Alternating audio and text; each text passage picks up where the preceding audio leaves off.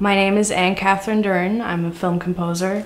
I have my own company at this point called Equality Music Productions. At this point, I mostly write music for my own movies, video games, or TV shows.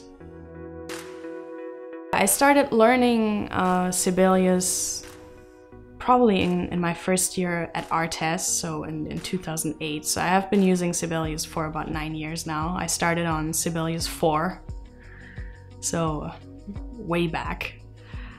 And I had started on a different notation program at first, but I thought it was not very intuitive.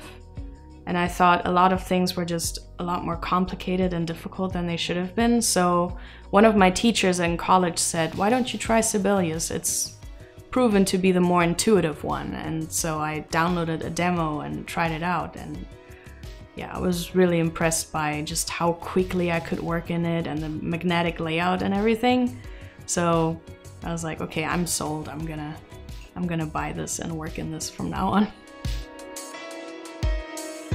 I really do like the layout options. Having the magnetic layout and having all the freedom in layout is really a must, particularly because score layout in film scoring sessions are also a little bit different than they are in regular, symphonic sessions.